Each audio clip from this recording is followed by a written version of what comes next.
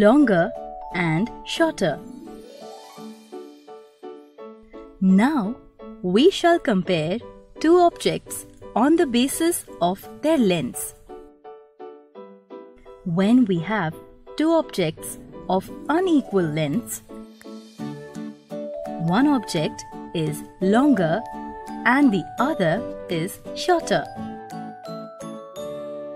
For example, here the pink shirt is longer than the green shirt, or we can say that the green shirt is shorter than the pink shirt.